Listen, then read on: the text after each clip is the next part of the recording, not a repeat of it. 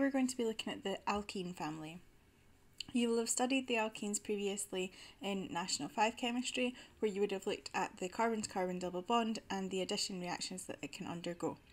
You would also know that the test for an alkene is that it will decolorize bromine water quickly. Today we're going to look at the alkenes in more detail. First of all, we're going to look at the preparation of alkenes. Previously in possibly S3 or National 4 chemistry, you would have looked at the preparation of alkenes as being cracking of long chain hydrocarbon molecules. This method of preparation of alkenes, although successful, doesn't always allow you to choose what alkene you want to prepare. If you're using an alkene for a synthesis, you want to know which alkene you're using. So today we're going to have a look at preparation methods that allow you to do that. The first method that we're going to look at is the dehydration of alcohols. Dehydration of alcohols can take place in two ways. You can either heat up your alcohol until it's a vapour and pass it over hot aluminium oxide. This is similar to cracking. Or you can use concentrated sulfuric acid or phosphoric acid.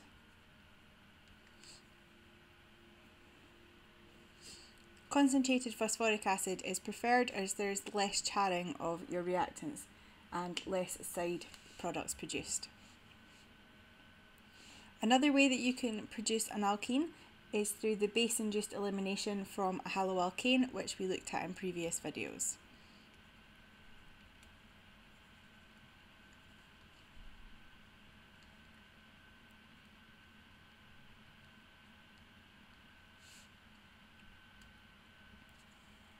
Now we're going to have a look at the reactions of alkenes. The main reaction of an alkene is the addition of an alkene. It's an electrophilic addition because the alkenes have a carbon-to-carbon double bond which contains a lot of electron density, so it means that electrophiles will be attracted towards that. We have four reactions that we can carry out for the alkenes. Firstly, we could add hydrogen. So this would be hydrogenation, and this will lead you to an alkane. The next reaction we could do is to add a halogen, so X2, and this will lead you to a dihaloalkane.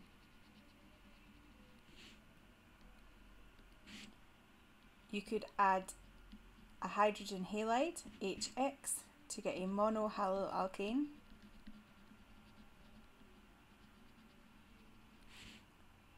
And then finally we could add H2O to give you an alcohol.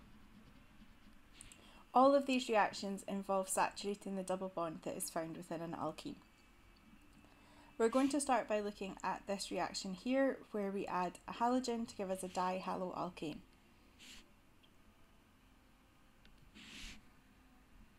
So if we start with ethene,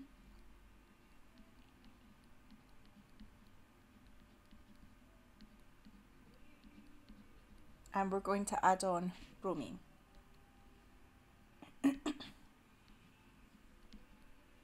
I'm going to draw it like this as this is how the bromine would approach the double bond. So the bromine comes in perpendicular to the double bond and there's lots of electrons in this area. So whilst the bromine-bromine bond is usually a pure covalent bond, when it approaches the carbon-to-carbon double bond, it pushes the electrons within the bromine-bromine bond further up as it repels. So we end up having a slightly negative bromine here and a slightly positive bromine here. The electrons from the double bond can then be shown as a double-headed curly arrow coming out to attack this bromine here, and then the bromine-bromine bond, which is now slightly polarised, can break.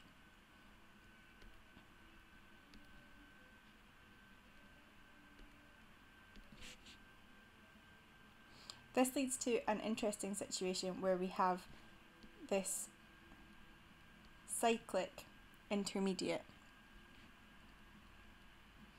that forms.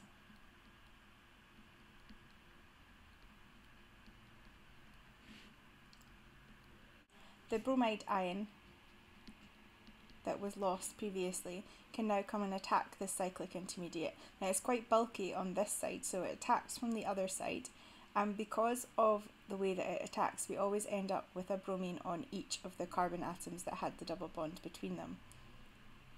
So the electrons will attack this carbon here, this bond will break, putting the electrons back here to the bromine, and this will form our dihaloalkane.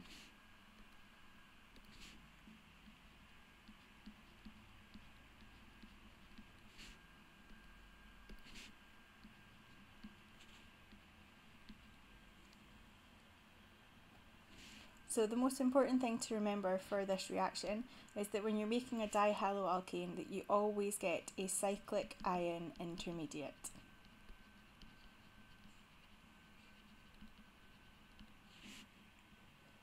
The next reaction that we're going to look at is the production of a monohaloalkane.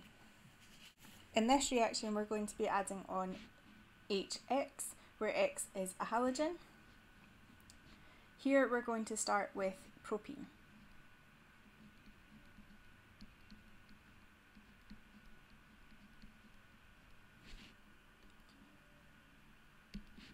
We're then going to have our HX molecule approach in a similar way to the bromine did in the last reaction. So here you already have a polar bond where the X will be slightly negative and the H will be slightly positive, so this will be attracted to the electrons in the double bond. These electrons can then come out and can attack the hydrogen, and then the halide ion is produced.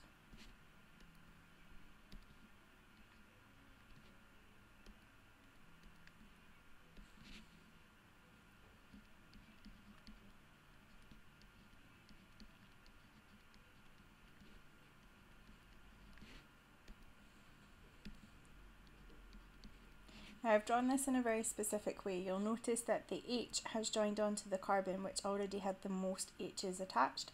This is because the carbocation intermediate that is produced is then more stable. This carbocation intermediate with the positive charge on this carbon has these two methyl groups on either side which can inductively donate a little bit of electron density to try and stabilise it. Had we added the H onto this middle carbon and had the positive charge here on the end, this carbon is more exposed. We've got these two hydrogen atoms and then the ethyl chain, and this wouldn't be as stable a carbocation. This is what we call Markovnikov's rule.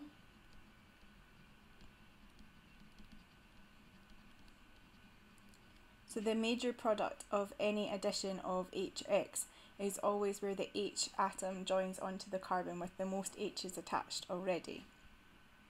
So now we can bring back in our X minus. Our X minus is going to attack this carbocation here. And this means that we're going to form the 2 substituted haloalkane.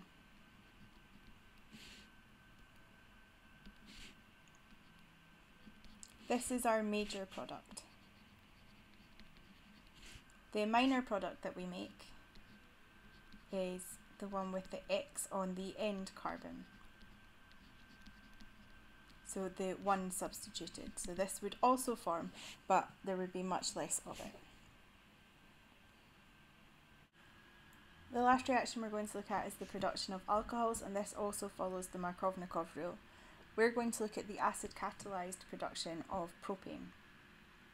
We're going to look at the acid catalyzed production of propanol.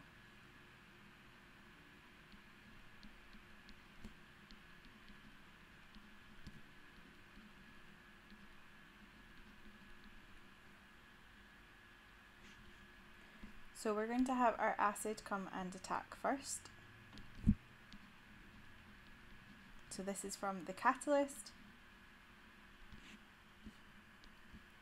And this H will add on to the C, which already has the most H's attached.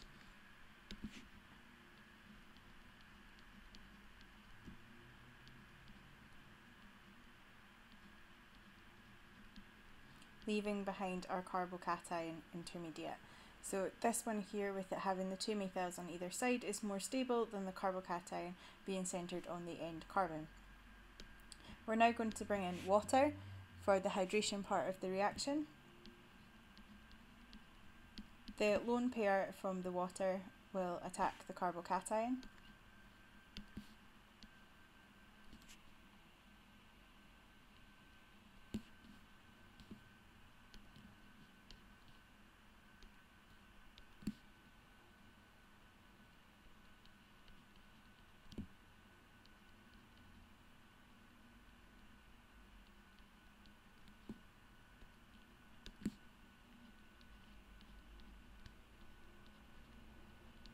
And that will leave the oxygen as positive with the 3 bonds there, and then we need to regenerate the catalyst. So one of these bonds will break, regenerating our H plus catalyst and producing our alcohol in the process.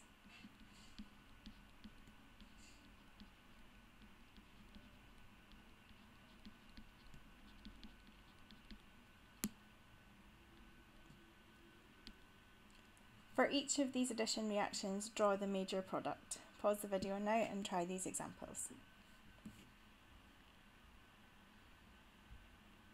First of all, I'm going to draw out the full structural formula for each of the alkanes that we have. So we have a CH3, a C, CH3, then a double bond, and then a C with 2 H's. So this is the carbon with the most hydrogens attached, and that is where the H will join onto.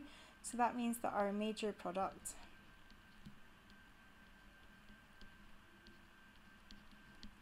will be 2-methylpropane.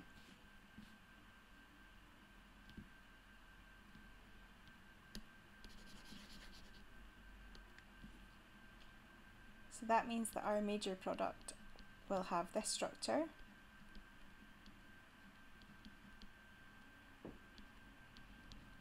And will be 2-chloro-2-methylpropane.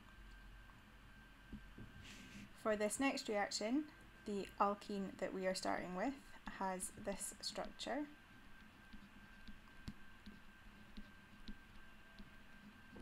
This is the carbon with the most H's attached, that is where the H from the HBr will join on. So that means that our final structure will look like this.